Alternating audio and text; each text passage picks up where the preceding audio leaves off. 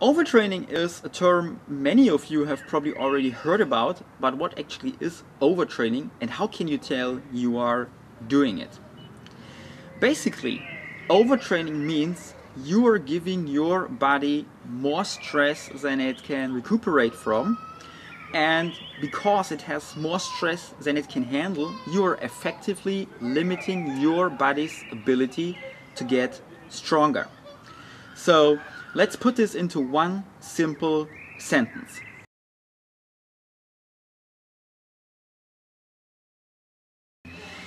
Now, the first reaction many people have when they stopped making progress is that they think they are not training hard enough, that they have to use more weight, run faster, run longer, do longer workouts, whatever. But when you are overtraining, your body already has more stress than it can handle. And if you now pile even more stress on top of that, you actually are only making everything worse.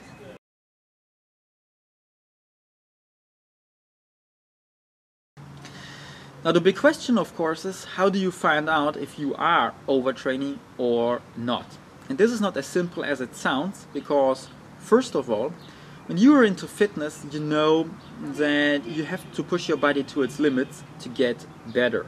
But there is a difference between pushing the limits and stepping right over them, and you have to know which of the two you are doing.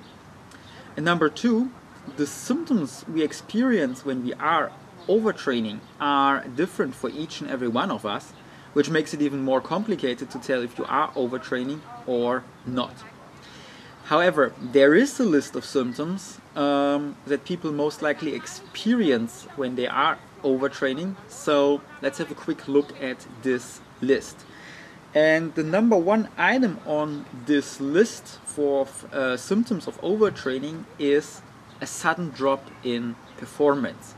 Which means, for example, you used to be able to do X amount of weight for so and so many reps, but for the last couple of weeks you weren't able to do that. Or you know that you used to be able to run 5 miles in so and so many minutes, but for the last couple of weeks you weren't able to do that.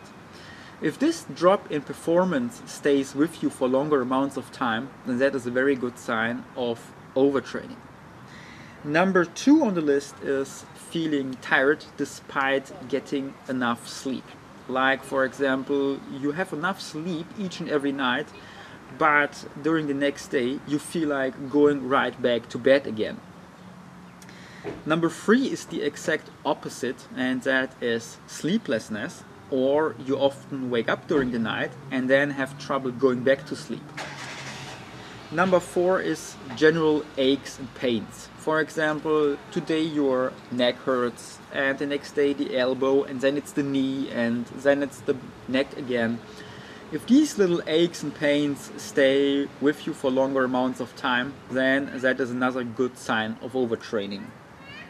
Number five is headaches. We all experience the occasional headache, but if you have more headaches than you should, then that is another symptom. Number six is an increased number of colds. Like with the headaches, we all have the occasional cold, but if you have more colds than you should have, then that shows that your body doesn't have enough power to fight off these colds, and you experience more colds than you should. Number seven is moodiness. If for the last couple of weeks people told you you are so grumpy lately, that can be a sign of overtraining. Number eight is depression.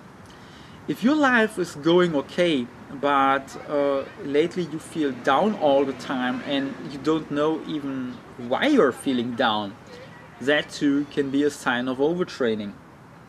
Number nine is the loss of enthusiasm for your sport. For example, if lately you feel like, I don't want to get out my dumbbells, or I don't want to put on my running shoes and go run, like you dread the pure thought of doing your fitness workouts, that too can be a sign of overtraining. Number 10 is decreased appetite.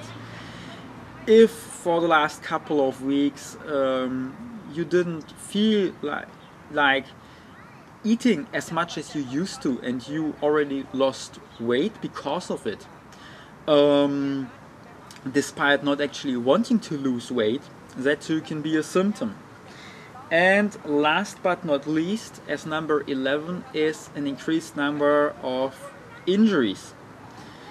Just like with the headaches and the colds, we all have the occasional injury, but if you lately have more injuries than you should, that too can be a sign of overtraining. So, to put this all together, if you experience any of these symptoms for longer amounts of time, then that is a sign of you possibly overtraining. If you are not sure if you are overtraining or not, then simply take a break from your training for a week and then see how you feel after this week. If you didn't overtrain, 1 week off won't kill you, but if you actually are overtraining and you feel better after this week, then you have more certainty about what you should be doing to get out of it.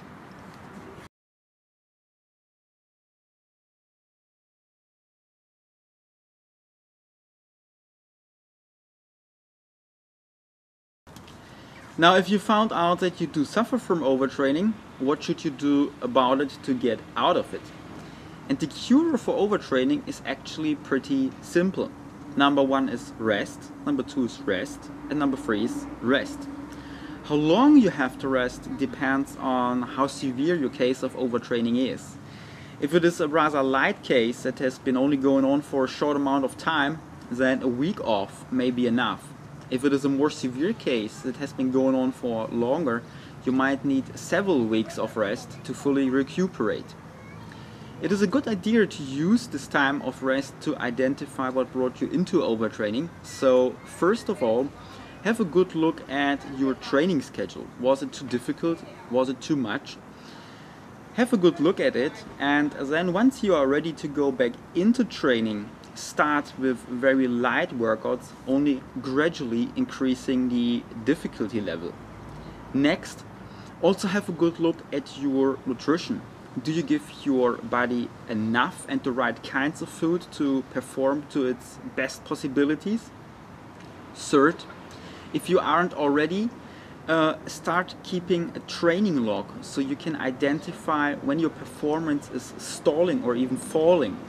And fourth, don't forget to look at things in your life that aren't related to fitness but can contribute to your body having stress. For example, if you work as a construction worker 6 days a week, that is stress for your body, and you can't perform in the same way as, for example, a runner that has nothing to do but train for its running performance.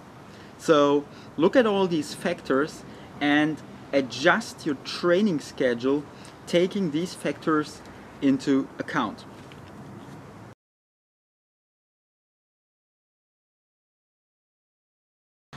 The best thing to do, of course, is to not go into overtraining in the first place. If you, for example, are a beginner and you start a training schedule, no matter if it's for cardio or weightlifting, that has been designed for people who have years and years of experience and know their bodies very well, then that is a very good ticket to go into overtraining if you aren't injuring yourself before that.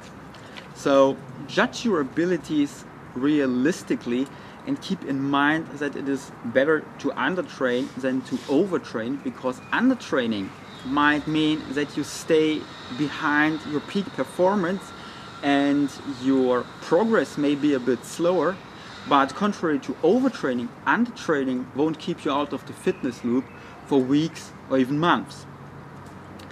And this concludes this video. As always, I hope it was of little help to you, and with that I let you get back to your scheduled World Cup watching. Bye bye.